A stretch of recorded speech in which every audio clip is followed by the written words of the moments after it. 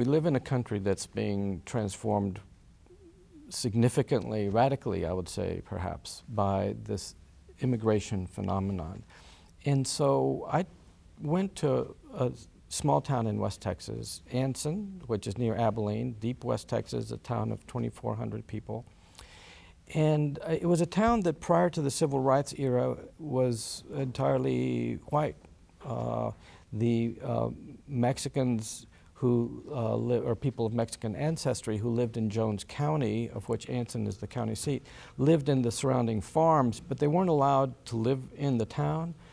And Jim Crow laws were in effect in relation to Mexicans in this part of Texas, so they were not allowed to enter restaurants and things of that sort. But with the advent of the civil rights era, that town became really transformed from being entirely white to about a third people of Mexican ancestry when I started coming there in the late 80s, early 90s. And so what I studied is how that transformation was sort of living in this town, viewing it as a kind of a microcosm of what's in some form or fashion happening in many places of the country. And what I found is really a range of responses to the social stresses that kind of transformation activates.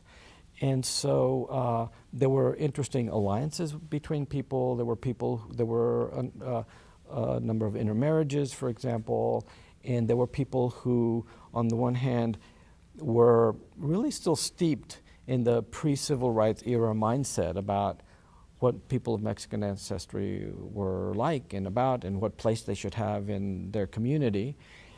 And there were people who had, by virtue of experience or intermarriage or sometimes out of necessity because the children of the white families had migrated to Dallas or Houston or Fort Worth.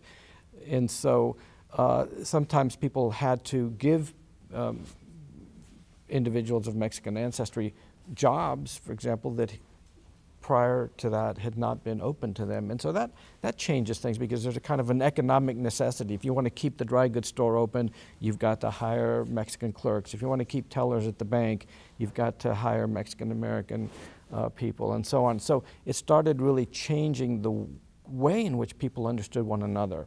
And I think that has to do with the fact that they were actually having to sort out the complex problem of having people of different backgrounds work and live together.